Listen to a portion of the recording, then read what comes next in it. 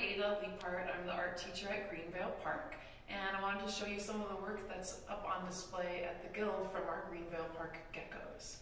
I'm going to start with kindergarten and show you some of these flowers right here that kindergarten geckos painted. They were focusing on learning about observational drawing and painting and actually trying to look at what they see as opposed to what's in their head. And so they did some close studying of flowers to paint these.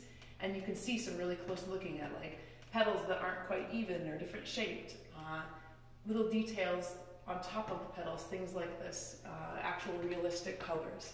And they made them supersized. They were looking at the artist Georgia O'Keeffe and thinking about how she made supersized flowers. We'll head on over to first grade.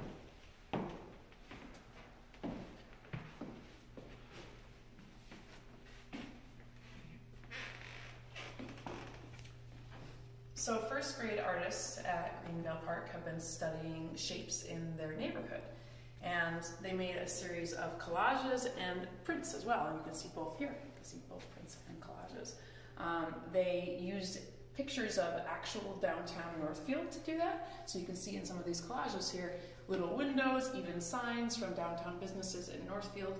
And they cut those apart and created their own buildings inspired by downtown Northfield again, thinking about what shapes might they find in their immediate neighborhood and how could they get inspiration from where they live.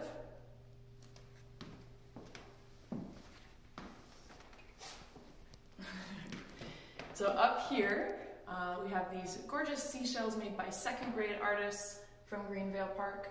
They were drawing based on actual seashells at their table and trying to notice all of the lines, colors, and shapes you might see in a seashell, and really paying attention to detail as they did so, because at first glance most seashells tend to look kind of beige or tan, and they actually started to notice all of the little dents and colors and quirks of individual seashells, resulting in a variety of different shells painted here.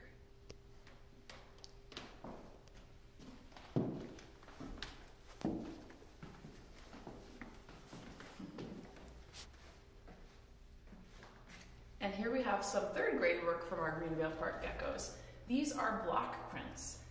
Third graders use carving tools to actually carve into a soft cut linoleum to create these two color prints. Something that's particularly awesome about these prints is that the two colors means they had to print each image, print twice on each image, and actually register their two layers. For example, on one that has a pink background, that means that the student first made a pink print and then carved away the negative space around the bird and printed again in yellow on top, creating a two-color print, which is a pretty complex thing to do, and they really pulled it off.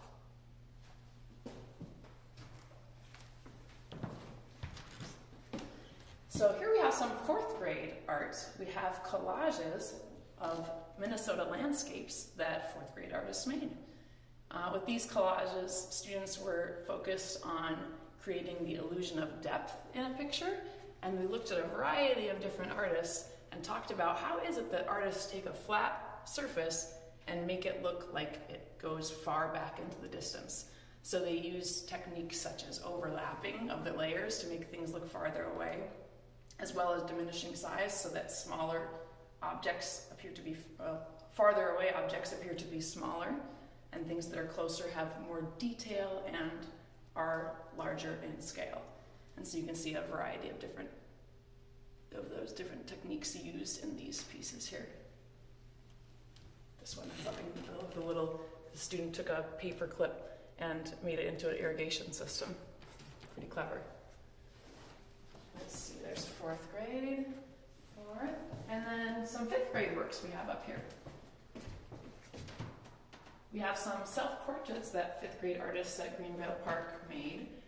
They actually created these on iPads. They first drew the picture of themselves on paper, paying special attention to proportion of their faces. And they drew it on paper and then took a photo using their iPads and colored it using an app. The result is really vibrant and even comes out great when you print it. And you can see each of their personalities coming through in these portraits as well.